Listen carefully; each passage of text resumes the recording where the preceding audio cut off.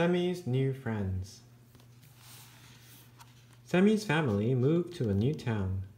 She wanted to find a new friend. One day, Semi heard a noise. She looked next door.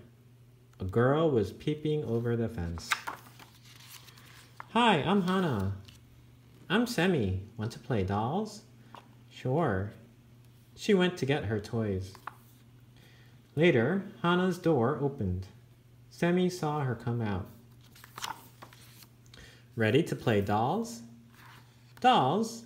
I don't play dolls. I play soccer." And away she went. Semi was disappointed. Suddenly, Hana walked up. She was holding her doll.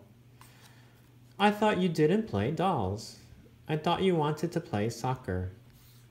"No, I love playing dolls. But we need another crib.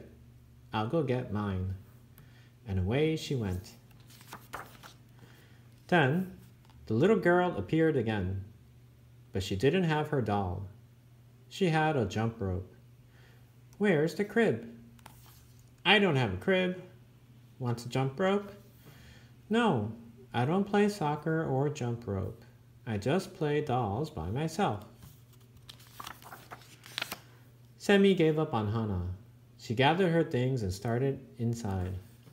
Then Hana walked up. She had her doll and crib. "Where are you going? Aren't we going to play dolls?"